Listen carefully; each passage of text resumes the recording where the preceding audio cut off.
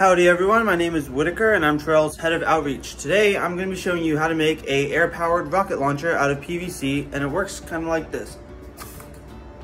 Let's check it out.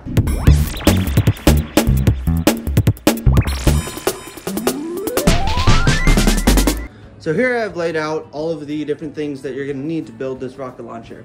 First, you've got some different sizes, 1/2 inch, 1 inch, and 2 inches of PVC pipe, some various PVC fittings that we'll talk about later, some JB Weld plastic bonder to seal up the cracks, tubeless tire bike valve, a momentary push button, some wiring, a 1 inch inline sprinkler valve, some PVC primer and cement, you can buy them as a little pack, some Duracell 9-volt batteries, and a bike pump.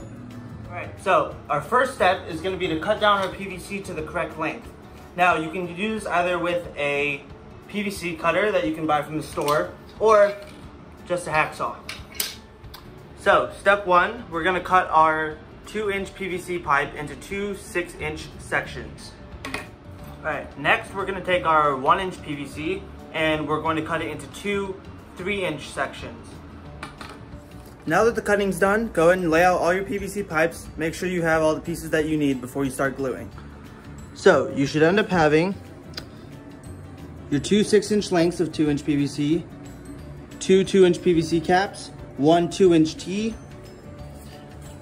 one 2-inch to 1-inch reducer, 1, 2, 3 male adapters, 1 inch, your two lengths of 1-inch PVC that you just cut, your sprinkler valve right here, a 1 inch to 1/2 inch adapter, and then your 1/2 inch pipe that's going to be your launch tube.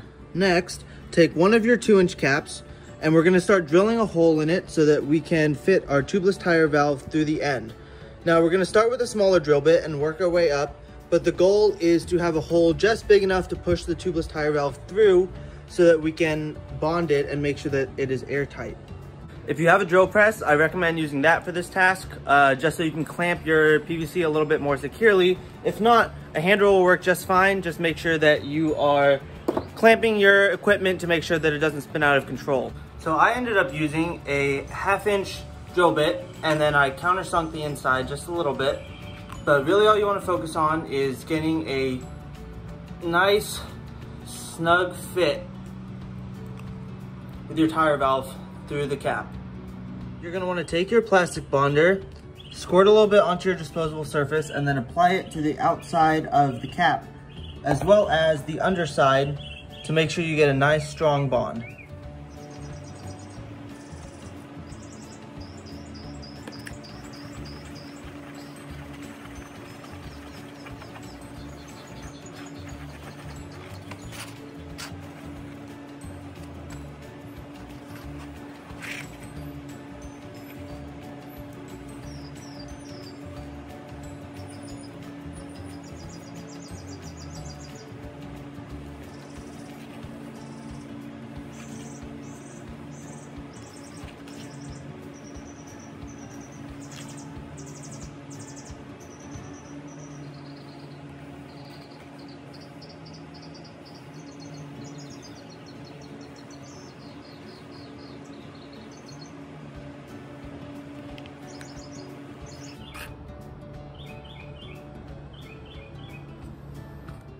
All right, now here's the fun part. We're gonna take our PVC primer, our PVC glue, and we're gonna go ahead and apply them to the inside and outside of every PVC to PVC joint that you have in your rocket launcher. First, go ahead and use Clorox wipes to clean and dry all of the fittings where you're gonna be applying the primer and glue. Using these two fittings as an example,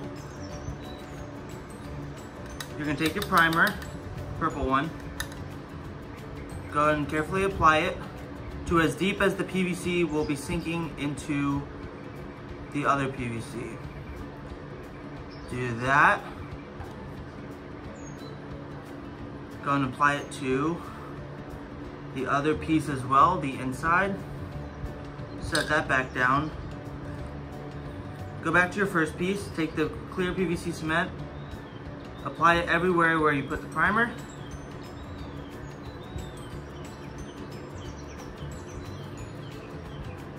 apply it to the other piece as well.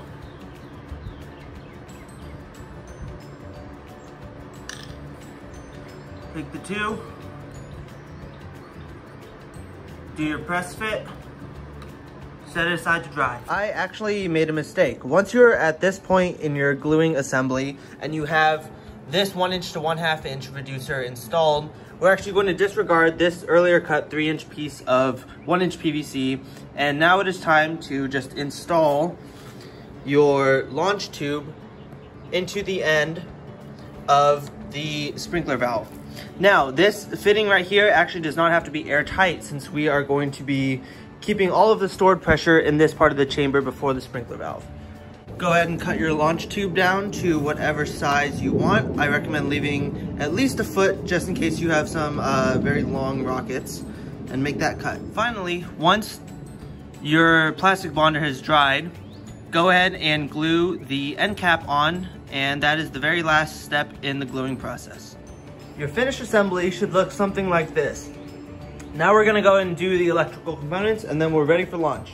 For this, we're gonna need our momentary push buttons, whatever wire you have, make sure it's paired, your 9-volt battery, and some wire strippers.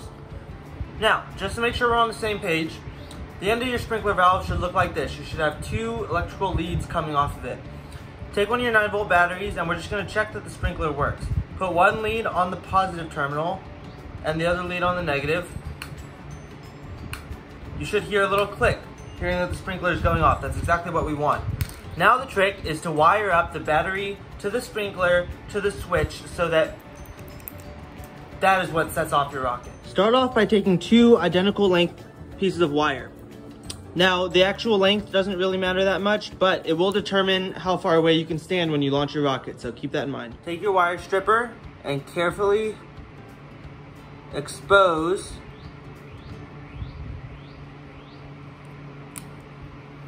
both ends of each wire. Take 2 more shorter strands of wire and do the same thing. These are gonna connect your push button to your battery. Okay, now you're gonna take one lead from your short wire, put it under the screw on your push button, and tighten it down. Go and do that for the other wire, and then those are gonna connect to your 9-volt battery. Instead of soldering, you can go ahead and use alligator clips if you just wanna test if your system is working. However, if you're gonna be bringing this around and using it anywhere, I recommend soldering. Okay, so now to prove that this works, what you're gonna do, you're gonna take your alligator clips, you're gonna clip one lead to each of these sprinkler wires, connect the other side of each to your push button.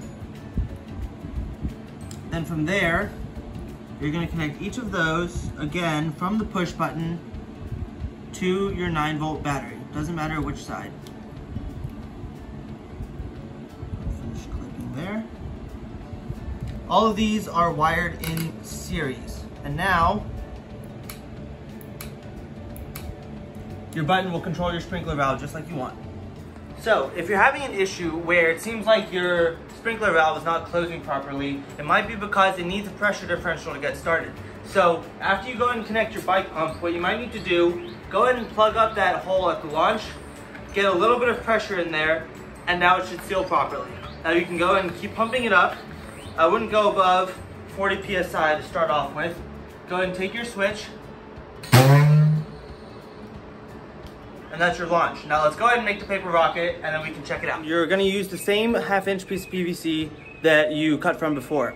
Now, if you're good at arts and crafts, then your rocket's gonna be way better than mine. I do not excel at arts and crafts. But it's pretty simple. All you need is cardstock, scissors, and some tape. Let's do it.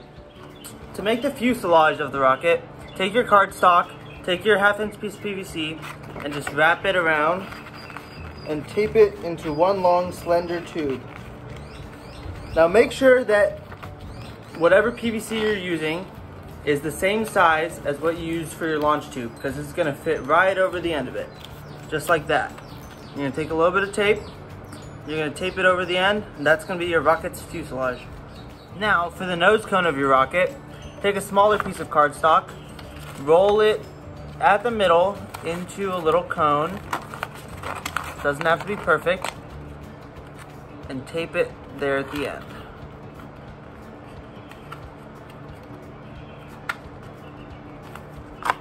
like so. Now you're gonna wanna trim it all the way around so that it's nice and flat.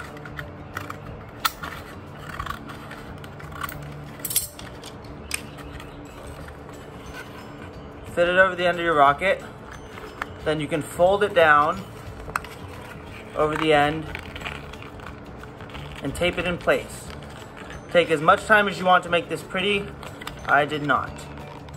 Lastly, we're gonna add on the fins. So take one more piece of cardstock and cut out 3 equal-sized right triangles.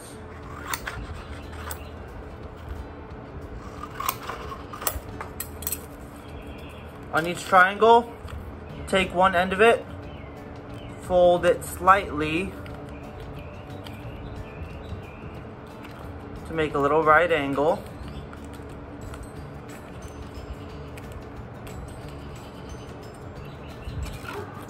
And tape that to the side of your rocket. Do that 3 times, then you're ready to launch. There you have it, one completed rocket. All right, here we are. Launch conditions are perfect. Slide your rocket right over the end there. Pump yourself up.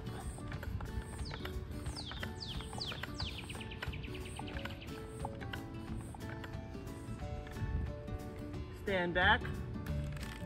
3, 2, 1.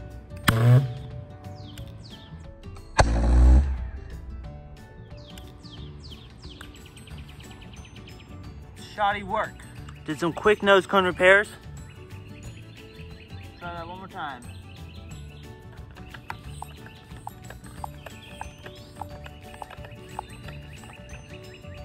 Three, 2, 1.